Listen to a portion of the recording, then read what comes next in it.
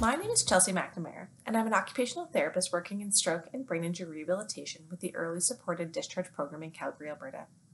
Today, I'm going to be speaking to you about managing unilateral spatial neglect post-stroke, or more commonly referred to as neglect.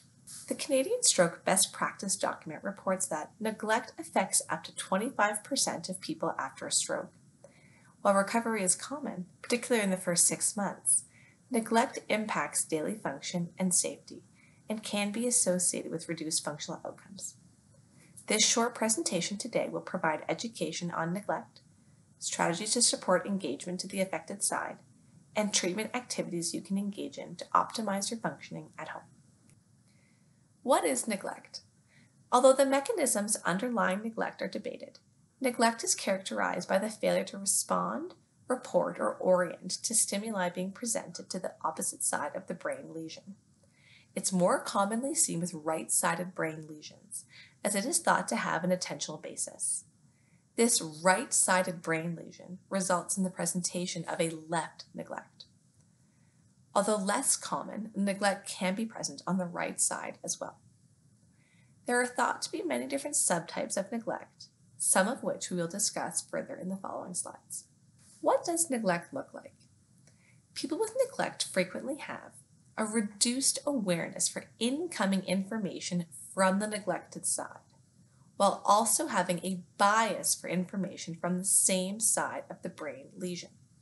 So, for example, with a right-sided brain lesion, the individual will typically have a left-sided neglect. Therefore, they have a reduced awareness for incoming information on the left, while they also have a bias to attend to information coming from that right side, which is the same side of the brain lesion. The presentation of neglect ranges in severity. In more severe cases, people may neglect even parts of their body. So, for example, they may awkwardly position their arm or sit on their arm. They may only shave or apply makeup on half their face. In less severe cases, people might have difficulty with things in their extrapersonal space or in their environment, so things like bumping into a doorway. They may have some difficulty with reading all the way to the left if they have a left neglect. Finding an item on a store shelf or in the pantry, particularly if they're distracted or in a busy environment. Some common self-reported or observed difficulties ranging from someone who has a more severe presentation of neglect to a less severe could be my spouse doesn't groom the left side of their face properly, or they don't always seem to hear things on the left side.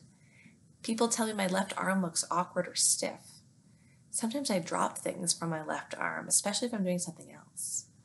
I sometimes bump into door frames or people while I'm out shopping. I can't type or play the piano as quickly on that side. I sometimes drag my left foot when I'm tired. Some key distinctions. Neglect is not a vision problem. The brain is not attending to the incoming information on the affected side of space, as opposed to not seeing it with the eyes. People are often not aware of the problem. Reduced awareness commonly accompanies neglect, so patience from partners or loved ones in helping the individual learn about their neglect and use strategies to support them is really critical. Lastly, fatigue or increased task or environmental demands can increase the presentation of the neglect. Therefore, in the morning, after someone's had a great rest, or in a very familiar, quiet environment, you may not see some of the presentation of that neglect, whereas at the end of the day, when they're quite fatigued, or if they're in a very busy or loud, distracting environment, you may see a greater presentation of that neglect on the affected side.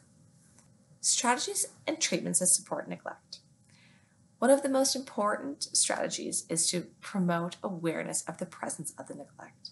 At its most absolute basic level, an individual needs to be aware that a problem exists in the first place in order to effectively implement strategies to support them.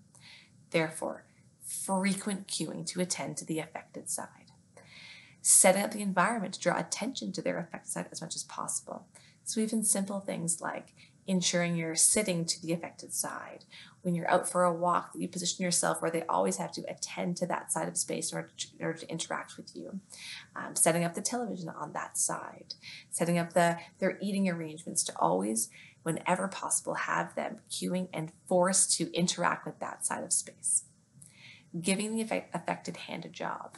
So having that individual hold a water bottle, a grocery bag, or whatnot when they're out shopping or walking.